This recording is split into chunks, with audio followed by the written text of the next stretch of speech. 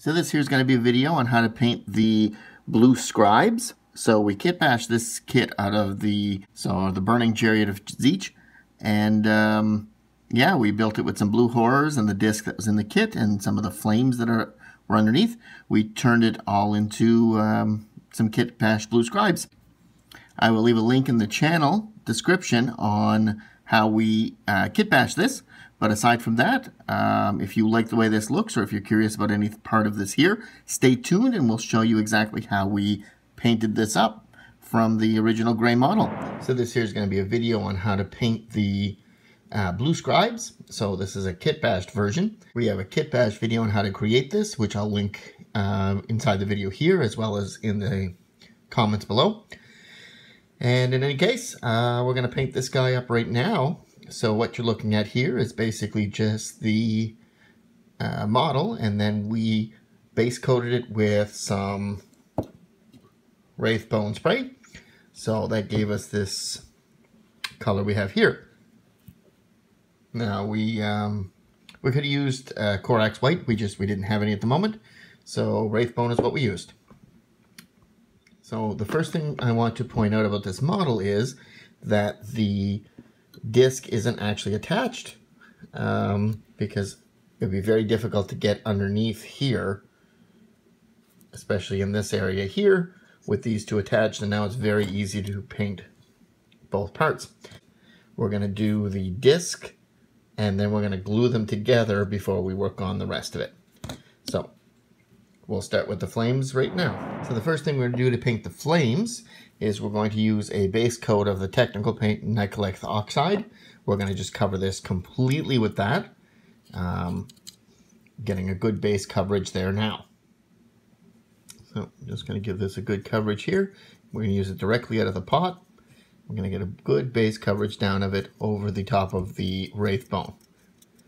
So not perfectly white undercoat, but that's fine because this, we want a nice ghastly, ethereal look. So we're going to do the whole smoke with this, and we'll meet back here in a few minutes when it's done. So this is our flames and smoke now that we finished with the oxide base coat. So we're going to leave that dry. Now that our oxide is dry, we're going to add a shade to this. So we're going to take a little bit of Night Haunt Gloom, and we're going to water that down with medium, of which we did to about 3 to 1 medium to 2 shade. So what we've got here is the resulting mixture, which is quite watered down. So we're going to put that lightly all over the clouds, filling in the gap there. So that'll shrink into the areas we want and add another little bit of depth. So we'll do the rest of the model now. We'll be back here in a little bit. So now that that shade is dry, what we're going to do here is take a highlight layer of Luthalin Gray, and what we're going to do with that is we're going to dry brush that over everything that we had did with the Night Haunt Gloom. So with just a light dry brush there, we're just going to lighten that all back up,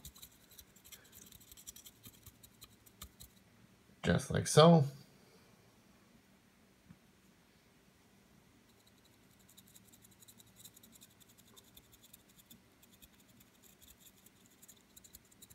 And depending on how light you want to make it, you can make it a heavy dry brush or a light dry brush. It is a very light color, so it will dominate if you go too heavy. But as you can see here, there's a distinct difference between this part and that part. So we're going to do the whole rest of this flame, and then we'll meet back here again for the next step. So now that the Luthalin Gray is dry, what we're going to do is one last edge highlight layer of white scar. You can also do this as a very, very, very light dry brush, which is probably what we're going to do. Just make sure that's completely gone. And then we'll start adding the white scar to just some of the high points.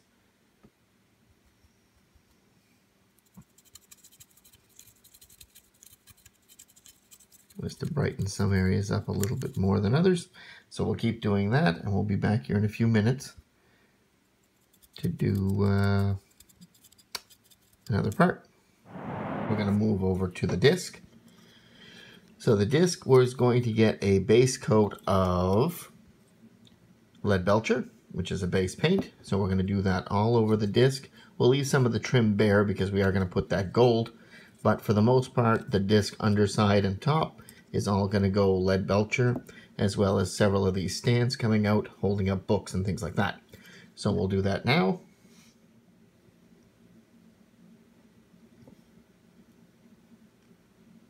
So basically we're just going to do that, putting a nice base coat down, trying not to get the little blue scribe horrors, but getting the whole disc surface top and bottom. So we'll finish that up while the smoke is drying, and we'll be back here in a few minutes. Now that we got the metal base done, what we're going to do now is base coat the little blue horrors here that we're using as the blue scribes. So they're going to get a base coat of Thousand Suns blue. So we will just do that now, and we'll base coat both of the little creatures here. So we'll take a little bit of that blue, and we'll just base coat both of the blue scribes with it, just like so, doing the entire little models units, and we'll meet back when they're both done.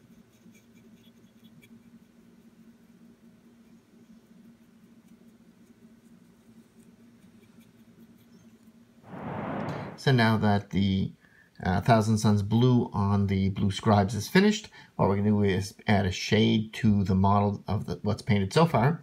So we're going to take a little bit of Drakenhof Nightshade, and we are going to shade both the horrors as well as all the metal that you see here. So we're just going to add some shade on them just like so. We avoided the teeth when we painted them, but if it happens to go on there, it's not the end of the world, because that all is going to be painted later. The key is to get it in all the nooks and crannies there. So we're going to do the horrors. We're also going to do all of the metallic here that we did on the floor. That'll give it a blue tinge as well. We'll do that now, and then we'll meet back here when it's all done and dry.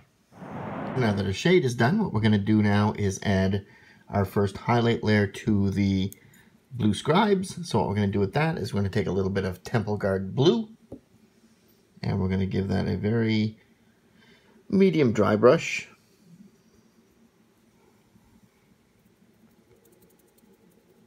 Just kind of going and lightening them all up here, just like so.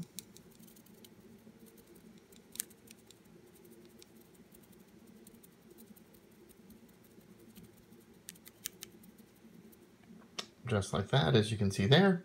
So we're going to do both of the little guys, and then we'll meet back here once they're lightened up. So now that we've finished with the Temple Guard blue, we've really lit up the little blue scribes nicely. What we're going to do now is highlight one more layer over the top of that. We're going to use some aptly named blue horror, and we're going to dry brush that right over the top, but because this is so light, well, you can use a little bit of it there. So this is a very, very dry brush.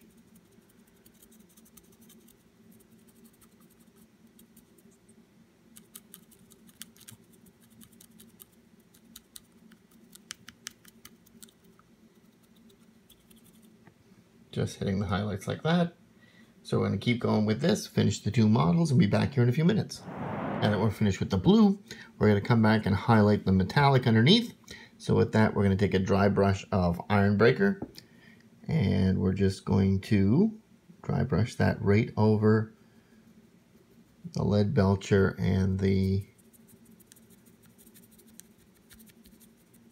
blue shade. So just like so, we're just going to light that right back up, just like that. So we'll do that for the whole model, and we'll be back here in a few minutes once we've got that finished. Now that our metallics are finished, what we're going to do is start doing the trim on the metal. So all of these little nubs that are here, all these little designs, We're going to make them gold, and we're going to start that with some Balthasar gold as our base. We're just going to come through and paint those up like that.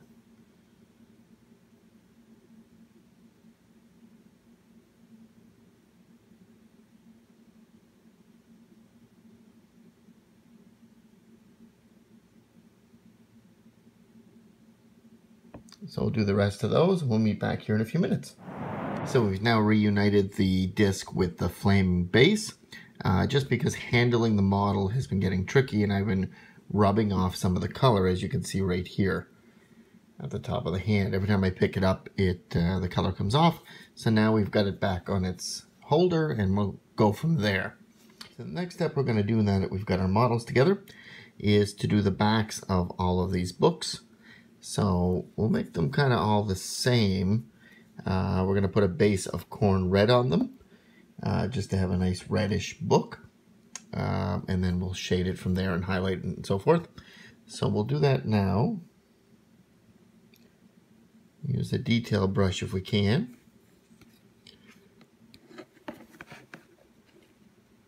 And we'll just start painting on these books here.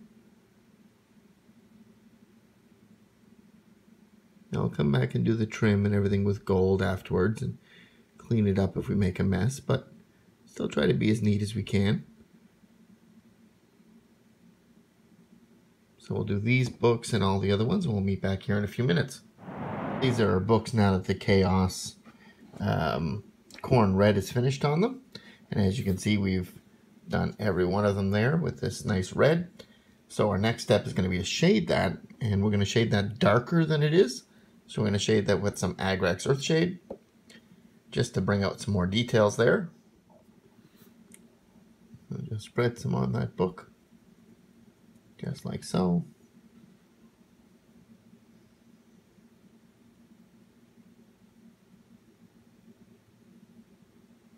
Move on to the next book, and spread some on there as well.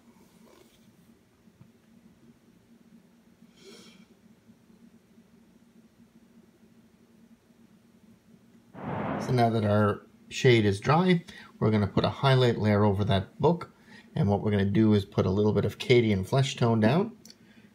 It's very, very bright, so we're going to put a very, very light layer of it.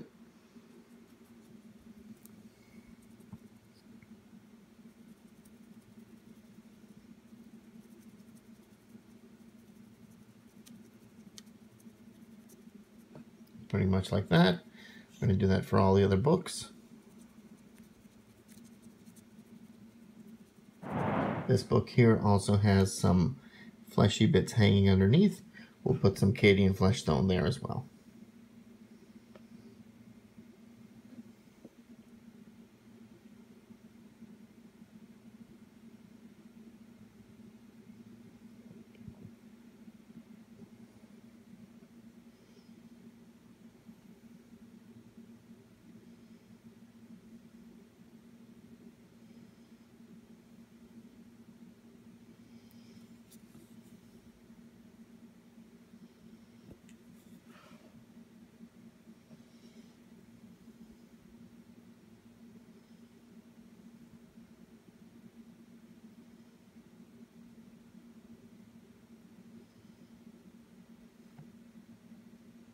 Just like that.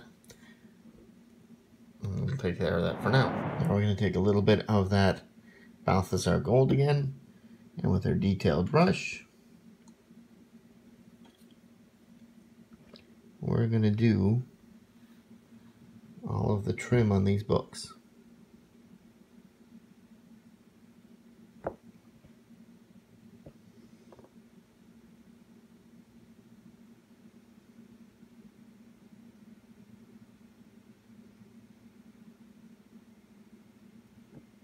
Just like so. So what we're going to do now that we have that finished is we're going to take a little bit of Screamer Pink. We're going to do the two tongues on the little pink horror scribes, as well as this holder here. It fans out, and there's a metal pole that goes into it. So I think I'm going to do that in the pink as well. So we'll do those now.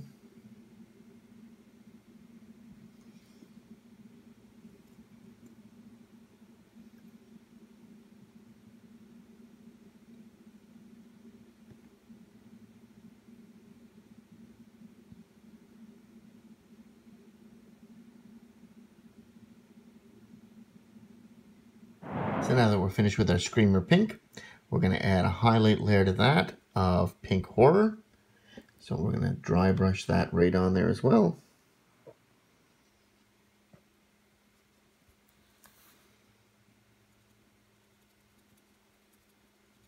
Just like so.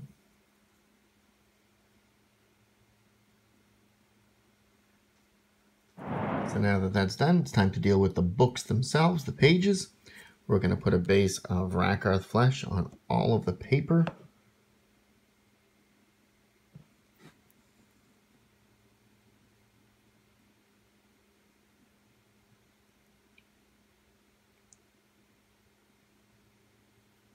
Just like so. So we'll keep doing that, cleaning up all the mess of the splatter and such that we got on these papers as we were going.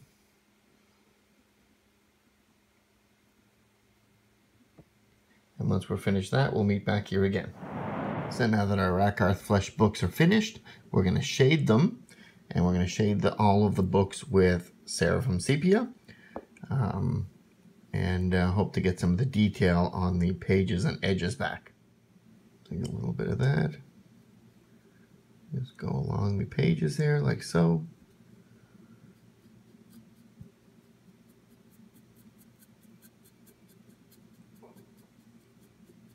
Just like so.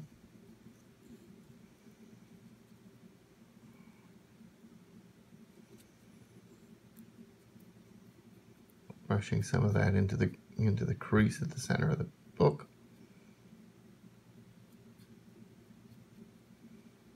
Just like that. So we're going to do all the other books and meet back here when we're finished. So for our next color, what we're going to do is go over the books again now that the shade is dry, as well as the scrolls. And we're going to do all of that with some Screaming Skull.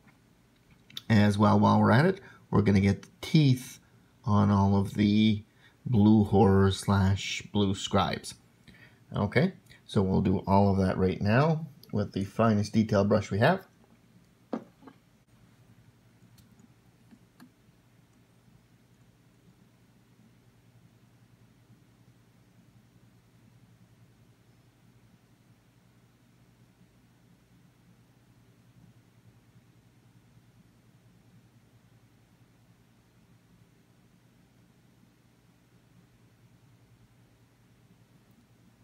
And just like that. So we'll keep doing these teeth as well as the papers in the books. We'll be back here in a few moments.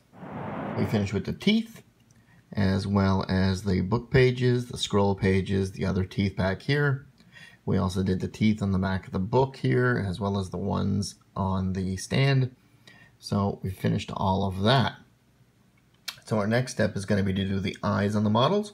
So we're going to take a little bit of Uriel yellow and that fine detail brush again.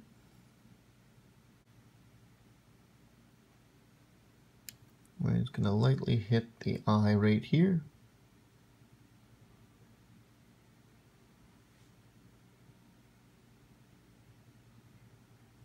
Just like so. So we'll do the other ones. We'll meet back here in a few minutes. Now that we finish the eyes, we're going to hit these feathers here, as well as the ones on the stands over here. And what we're going to do with those is a base layer of Cabalite Green, followed by a dry brush of Sybarite Green. So we'll do both of those now and meet right back here in a moment. Now that our feathers are finished, we got one more thing to do, and it's the center of all of these eyes. There's one on the bottom, a couple of them around, a few of them there, one of them in the pen that I put here. So all of those eyes are going to get a center of Lothran Blue. There's some on all the spikes here as well. Some larger ones over here. So these Lothran Blue with the detail brush.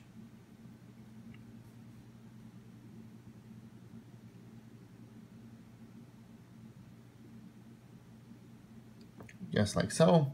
So we're going to do those all over the model, and then we should be finished. So we'll probably base it as well. We'll paint the base black and then put sand on it, and we'll meet back here. So this is our finished model now that we've clear coated and flocked the base with some sand. So we're pretty happy with the way it turned out. If you like this video and if you found this helpful, if yours turned out as good as this, please feel free to leave a like or leave a comment or subscribe to the channel. And aside from that, I'm glad you stayed in as long as you did. If you like videos like this, please feel free to leave a like and subscribe to the channel, and we'll show you the next videos we do